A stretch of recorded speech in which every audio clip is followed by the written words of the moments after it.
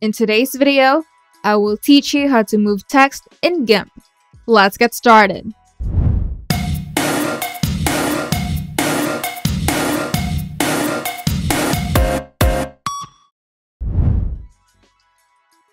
Moving text in Gimp is a fundamental skill for designers and editors. This comprehensive guide explores two methods for text movement, using the text tool and using the move tool. Whether you've just typed out your text or need to fine-tune its position, understanding these techniques is crucial. The first step is by using the text tool for text movement. Make sure that the text tool is active. You can also use the shortcut key Shift-T for a quick tool switch.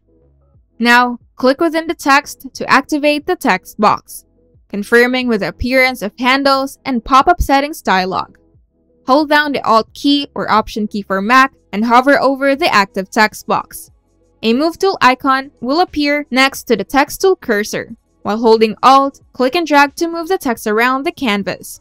The info bar provides precise pixel grid information about the movement.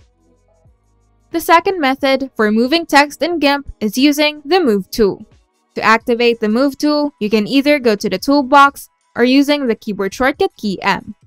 In the Move tool options, select the appropriate mode, either Selection, Layer, or Path. Now, choose the Move Active Layer for moving text layers. Click within the image to move the active layer based on the chosen mode. And make sure to exercise caution with automatic layer selection, especially with small fonts or narrow letter forms. For exact positioning, use the Alt key with the text tool.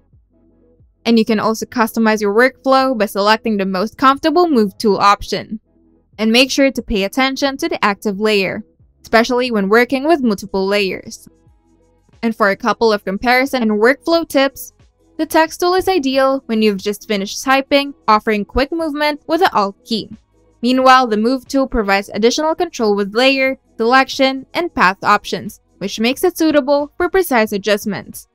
You can also consider using the Unified Transform tool. It is another option for moving text, however, it might not seamlessly fit in all of your workflows. Mastering text movement in Gimp involves a balance between speed and control. Both the text tool and the Move tool offer sufficient ways to move text, catering to different preferences and workflow styles. Understanding these methods equips users to handle text adjustments with ease. If you find this video helpful, make sure to leave a like and subscribe. And if you want to see more tutorials, turn on the notification bell to get notified whenever we upload new videos.